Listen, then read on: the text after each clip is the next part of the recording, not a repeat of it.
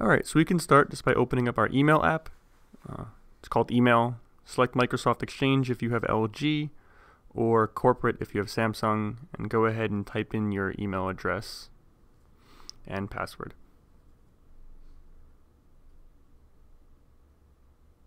Hit Next and agree and hit Yes to any security prompts that you see. Now, for server address, this is important. We're going to use outlook.office365.com.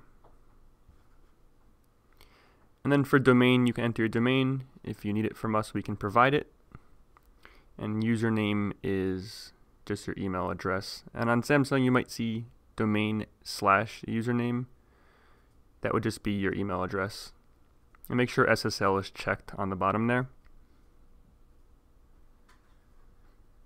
You hit Next.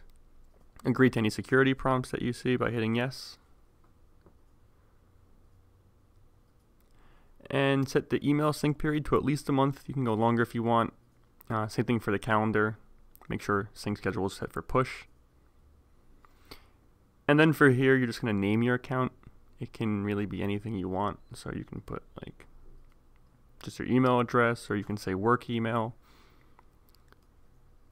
And then just activate the phone administrator by pressing the activate button. And if your emails don't show up immediately, you can pull down and they'll start syncing. If you have a large inbox, it might take a few minutes.